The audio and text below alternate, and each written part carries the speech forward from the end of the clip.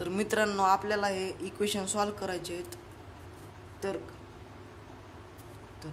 √x/√y = 4 याला जर आपण स्क्वेअरिंग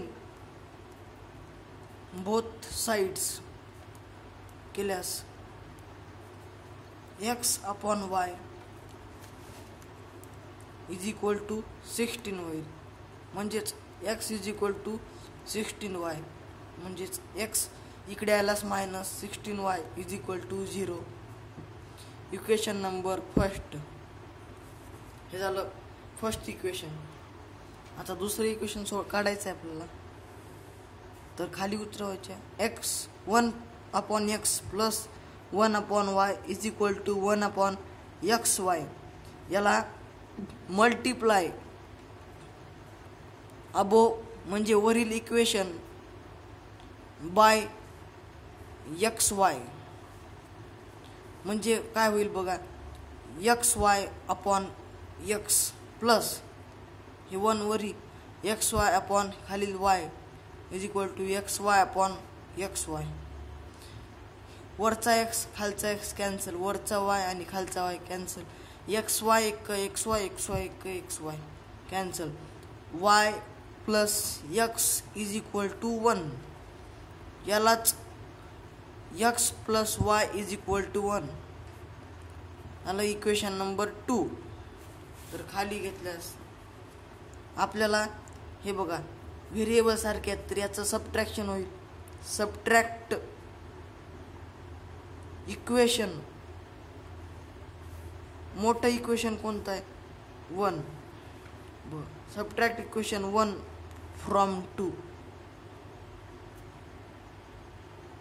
म्हणजे मोठं इक्वेशन पहिल्यांदा लिहायचं. x + y = 1 x - 16y = 0 subtraction करताना सर्व दुसऱ्या टर्मचे साइन चेंज करायचे. Plus minus plus plus plus minus हे कॅन्सल हे कॅन्सल. 16 + y 17y = 1 y = 1/17.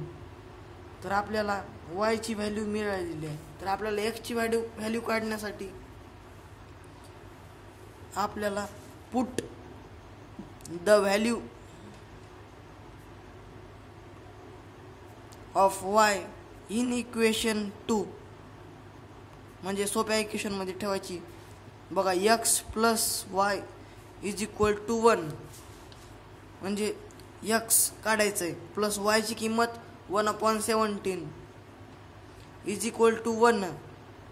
तर x = 1 हे प्लस ची संख्या इकडे गेल्यास -1/17 म्हणजेच 17 1 17 17 -1/17.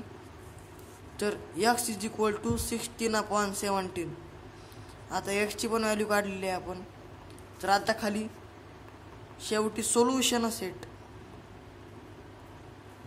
हे लिहावंच लागते. याला अर्धा मार्क असतो. तर x, y = 16/17 1/17 झालं. धन्यवाद.